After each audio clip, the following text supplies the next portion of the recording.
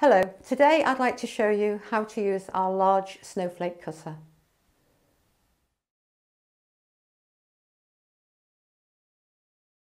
So you will need a small bowl of water and a water brush, a cocktail stick, a small pot of white shortening, magic sparkles, that's edible glitter, a non-stick rolling pin and a small knife.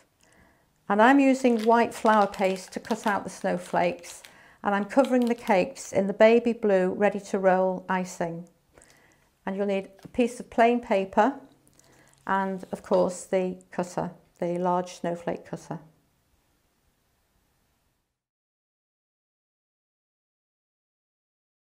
So I'm going to use a piece of white flour paste and rub a little of the shortening onto the non-stick board, roll out the flour paste,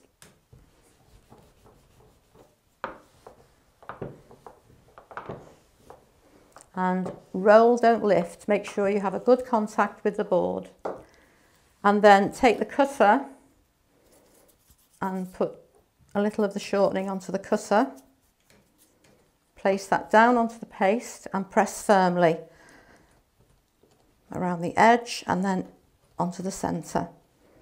Give a little flick to remove that, and then use a cocktail stick just to pull out any of the inner pieces. And then lift and pull the paste from around the outside edge. Put that back in your bag because it does dry out very quickly. Now you take the snowflake and you have a choice of either moistening the surface with water.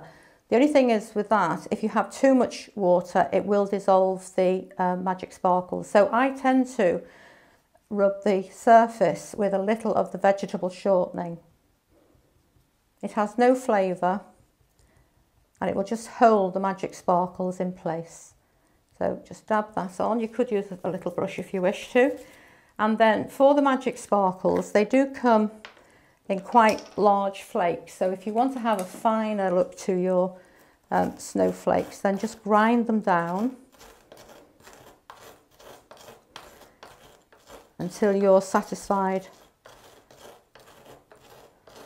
that they are as fine as you wish them to be. And then if you tip that onto a paper,